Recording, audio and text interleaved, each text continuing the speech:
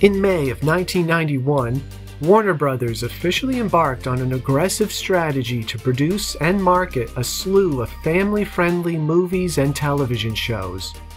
They introduced the world to their brand new production label named, appropriately enough, Warner Bros. Family Entertainment, focused exclusively on the lucrative kid market. Of course, a new production label meant a new logo. Hi, I'm Michael Cahill. Before we dive into the logo-verse, just a quick reminder. If you happen to enjoy this content, please remember to like and subscribe for even more videos. Speaking of videos, let's get back to this one. At the time, watching a film suitable for the whole family most likely meant seeing this guy's name in the opening credits. For decades, Disney owned the family market, but Warner Bros. Planned to change all that. Disney had the iconic Mickey Mouse as their mascot, so it was only natural that Warner's would choose the equally iconic Bugs Bunny to act as theirs. With Bugs as their mascot, Warner's chose the perfect fanfare to accompany him, a reworking of the song Merrily We Roll Along. Otherwise known as the unmistakable theme to the Merry Melodies cartoons, that song dates all the way back to 1935, when it made its film debut in the animated short Billboard Frolics. Here we see the first version of the logo, done in traditional hand-drawn animation, reflecting an effort to appeal to younger audiences. We open on the familiar Warner Bros. Shield, set against a cloudy blue sky. Bugs Bunny, wearing his best tuxedo, reaches up from behind the shield and slaps the ring-shaped banner around it. He spins the banner as the byline, "A Time Warner Entertainment Company," appears below. Bugs then steps beside the shield and leans against it, stopping the banner, where we now see the words Family Entertainment. But it was the next version of the logo that became the label's defining image. This time, the banner appears around the shield from the very beginning. Bugs, still in that classy suit, makes his grand entrance by sliding out from behind the shield. He proudly gestures to the symbol before leaning against it. While Bugs chomps his signature carrot, a light shimmers along the banner, emphasizing the Family Entertainment name. That terrific animation was the work of animator Bill Waldman, who later went on to have a hand in many Disney productions like Pocahontas and Mulan. But he was a mainstay at Warner's, where he animated projects featuring the Looney Tunes, Scooby-Doo, and Tom and Jerry. June of 1993 saw the premiere of Dennis the Menace, the first film released under the WB Family Entertainment label. Directed by Nick Castle, best known as the original actor to play Michael Myers, the film was written and co-produced by John Hughes, fresh off the remarkable success of the first two Home Alone movies. Warner's was no doubt hoping to replicate that same success with Dennis the Menace. But while it fell far short of the heights reached by the Home Alone movies, Dennis the Menace was nevertheless a healthy box office hit. Their next film, released that same summer, centered on a juvenile delinquent named Jesse, who forms an endearing friendship with a captive orca whale. A sleeper hit, Free Willy took the world by storm, grossing $153 million at the box office and winning praise from critics. Two films released less than a month apart, both commercially successful. The Family Entertainment division was off to a good start. 1993 also saw the premiere of The Secret Garden, a well-reviewed adaptation of the 1909 novel that brought in a total of $40 million off a budget of $15 million, a much more modest success compared to their previous two films.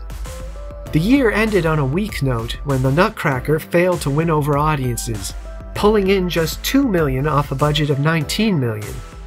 A month later, Batman: Mask of the Phantasm, the first animated film released by the Family Entertainment label, also came up short, failing to make back its $6 million budget. Although that film would find an enthusiastic audience on the all-important home video market, inspiring several straight-to-video follow-ups. Sadly, over the next 10 years, genuine box office hits for the family brand were few and far between, with the notable exceptions of Free Willy 2: The Adventure Home in 1995 and Space Jam in 1996. Their live-action bombs included the adaptations of Black Beauty and A Little Princess, along with Born to Be Wild, which currently boasts an impressive 0% on Rotten Tomatoes, and Free Willy the Rescue, which did so poorly it beached the Free Willy franchise.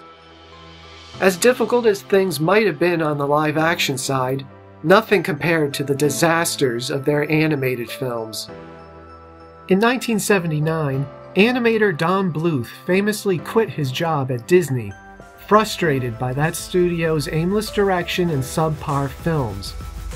Striking out on his own, Bluth scored big with An American Tail in 1986 and The Land Before Time in 1988. For a brief moment, it looked as if Bluth might actually surpass Disney as America's animation powerhouse. But the Disney Renaissance soon put an end to that possibility. In 1994, the same year The Lion King roared onto the big screen, Warner's released Thumbelina, Don Bluth's adaptation of the Hans Christian Andersen fairy tale. Rejected by audiences and dismissed by critics, Thumbelina was quickly forgotten. Oddly enough, according to an article from the LA Times, Warner's previewed Thumbelina to test audiences, and the film scored much higher when Warner's replaced their own logo with the one from Disney. Maybe audiences just had more faith in an animated film if it came from the Mouse House. But whatever the reason, Thumbelina's failure was only the beginning.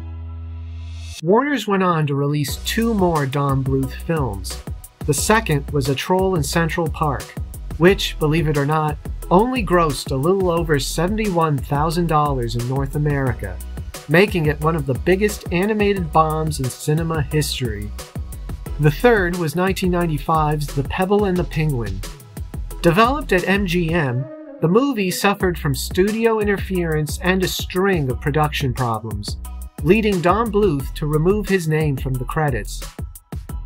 Warner's handled foreign distribution only, which no doubt softened the blow when The Pebble and the Penguin proved yet another costly bomb.